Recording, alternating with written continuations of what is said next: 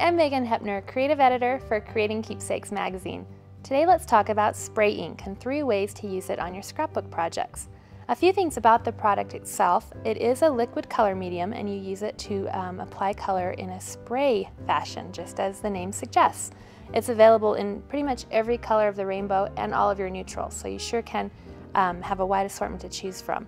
Also, many companies on the market make spray ink, so you can find some that are just a solid color, or you can even find some with a shimmer or a glimmer to them as well. When you are going to use your spray ink, a couple of pointers or helpful tips, especially with the shimmer one, you want to make sure they're really well mixed. Sometimes they're sold with a little ball, almost like your nail polish, that will mix it for you when you shake it up. If not, just use the palm of your hand as a surface and go ahead and tap the bottle to get that color mixed up. If you aren't sure if your color is mixed and ready to go, a good little tip to test or check is to look at the bottom of the bottle, and if it's not ready, there will be a buildup of color right there, and you'll know you need to mix some more. The less you have in your bottle, this one's been used up a little bit already, the easier it will be to mix. When they're really full, you're going to want to do this for a little while and make sure it's all mixed up and ready to use. With it mixed, I always suggest doing a test squirt or 2 first, and the reason for that is sometimes the consistency of how it comes out can be heavier than you want, or too light. So if you test it on some scrap paper, you'll know kind of the flow of the bottle and the spray, and that way you can spray your project how you want it to be. And also keep in mind it is a spray, so it can fly around the area you're spraying, not just down the targeted area. So there are a few pointers. You can just make sure everything is out of your way before you spray and have some kind of work mat beneath you, or if you want to do a color catcher, that's a product by Clear Snap, and it's just a cardboard structure here. What I really enjoy about this product is that it does have this open front and these high sides, so when I put my element that I'm going to color with the spray ink down here, I know that everything around my table and workspace is going to be protected because this will catch the color. So that's one option to use, or just make sure your photos and things are not in your way and start spraying. You can just spray direct to paper, which is a really common technique, and that's what we have on our first idea for using the product. That's what Kim Jackson has done with this album. If you look here, she's almost used a spray ink as an accent element itself, because she's taken her neutral foundation paper, this lined paper, and sprayed just in this area with a yellow ink. And then with her accent cluster all around the title, the yellow pop is almost its own little accent and adds to the cluster. You can do it on an album covers, you can also just do it on the background of a cardstock or pattern paper piece and add more of an artistic look to your foundation, and then start scrapping from there. So that's kind of your basic approach.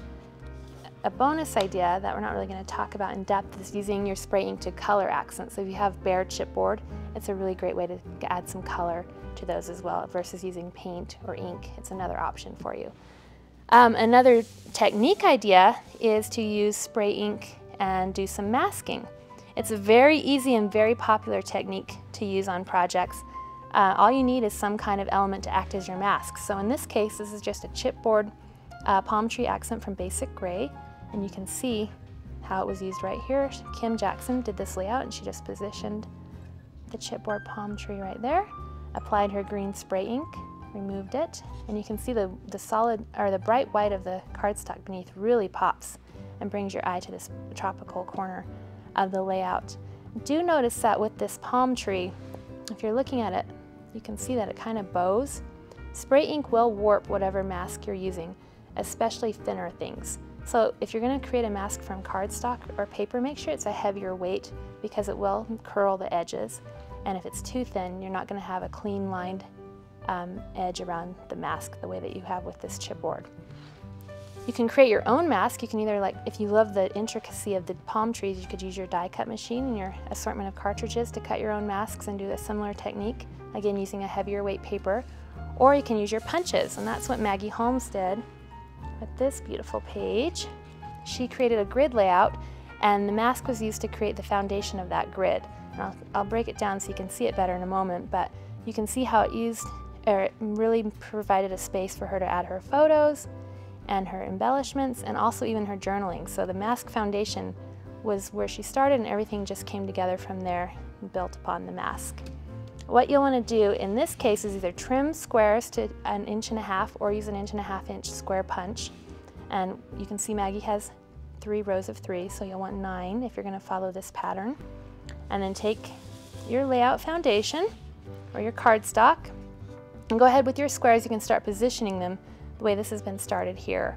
A helpful tip at this point in the process is if you have some kind of removable adhesive, put a small amount on the back of your square first and then apply it, so that way you don't accidentally bump it and have all of your squares go everywhere before you get to do the masking. And because you're using a removable adhesive, after you've done your spraying, you can easily pull them back up. So you can get your 9 squares down. We have 6 started. Here it is with 9 and the ink applied.